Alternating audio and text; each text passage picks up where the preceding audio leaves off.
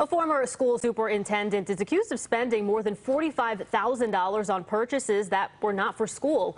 CBS 17's Joseph Holloway is going through an audit just released by the state. Joseph, what's in that report? Well, Liz, first of all, these are just a few pages of the auditor's report. This is where the state confirms that former Nash County Superintendent Dr. Shelton Jefferies violated his contract and several policies before resigning from that job nearly 2 years ago.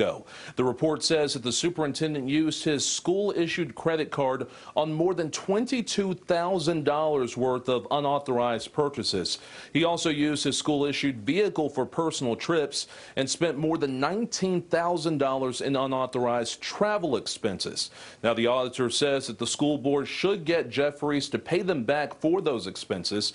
An attorney for the school district says that they plan to do so and release a statement talking about the changes they've made since that incident. As part of those changes, Nash County's current superintendent does not have a school-issued charge card or vehicle. Now, you can read the full report right now over on our website, CBS17.com. Joseph Holloway, CBS 17 News.